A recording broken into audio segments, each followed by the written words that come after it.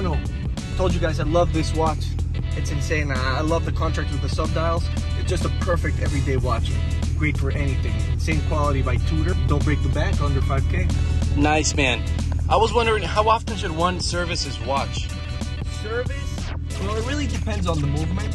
But I've heard some brands or some companies, they actually recommend their clients to service their watches every year. I've heard of people that were clients from Cartier or some other brands, and they would take them for service every single year, which is out of this world. And usually, like a time and day watch, something simple should be every 5 years.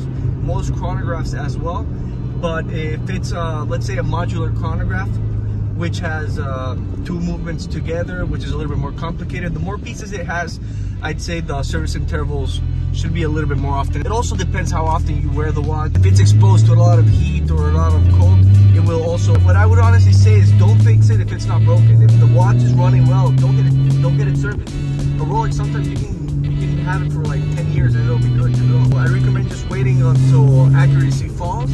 If it's running slow, it's time for a service. If it's usually running fast, it might mean that it's just magnetized. So fast is not usually a big problem. Just losing some time definitely says the watch needs a service. I was also wondering, why is the Speedmaster such a popular watch? Speedmaster Moonwatch. The Speedmaster is actually the first chronograph to feature the Cayman scale outside of the crystal. It was usually printed inside the dial. So you see it here on this Tudor Chrono. The Cayman scale is outside.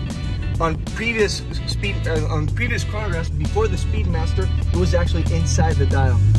So Speedmaster was the first one to do that. So very innovative, very cool design. It was never done before. And then after, NASA adopted the Speedmaster as the watch for all their astronauts Apollo missions. So the Speedmaster was actually the first watch in the moon, supposedly. It was worn by Buzz Aldrin. You know, Neil Armstrong was the first one to step in the moon. The second person in was Buzz Aldrin, and he was wearing a Speedmaster on the wrist. There's rumors he was also wearing a GMT, a Pepsi, a Rolex inside the suit, but no one confirms it.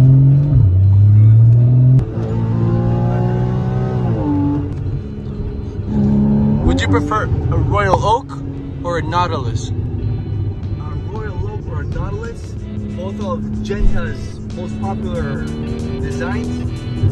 I'd say, I'm sorry, I'm killing it here. I'd say the Royal Oak. It's the original Genta design. You know, like after Gerald Genta redesigned the Royal Oak, and it ended up being a success after 1 year of its introduction to the market. Just about 3-4 years later, Patek contacted Gerald Genta, and they said, okay, we need our first steel watch, and we want you to do it just since you did this one. Then he created the Nautilus. It was also a success.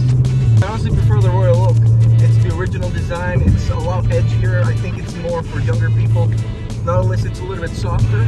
And so while I'm young, I'll enjoy Royal Oaks. Maybe as I get older, get some Pateks. I don't know. But I'd say Royal Oak is a winner for me. Alright guys, if you like this video, like the content, please make sure to share it with people that might like it. Comment if you have any suggestions, any questions, like wherever you're looking at it, okay? If you need any watch, don't hesitate to contact us. I'll see you guys in the next one.